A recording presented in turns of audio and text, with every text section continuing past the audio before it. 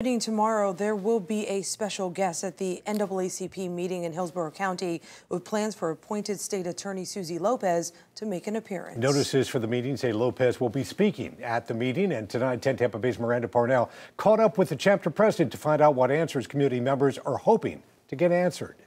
This week, we'll find out if high hopes for the state attorney respond to the community's concerns and questions about what's going on in that office match with reality. We need the state attorney's office to understand that everybody that comes before them is not guilty. State Attorney Suzy Lopez is set to sit in at an NAACP Hillsborough County meeting on Thursday, and Chapter President Yvette Lewis says they are already expecting a large crowd. We really appreciate that she's stepping up and says she wants to come. The community is here to express what their needs are.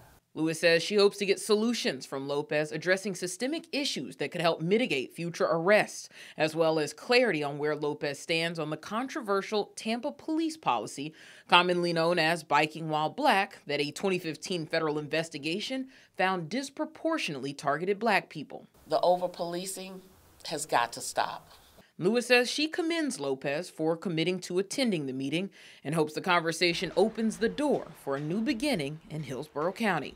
If she wants to come up with solutions are out there. We all can work together to better help this community. In Tampa, Miranda Parnell, 10 Tampa Bay. Tomorrow's meeting is at the NAACP headquarters in Tampa at 6:30 p.m. The state attorney wasn't available for interviews this afternoon, but 10 Tampa Bay will be at that meeting tomorrow, and we're hoping to catch up with her at that event. Just hours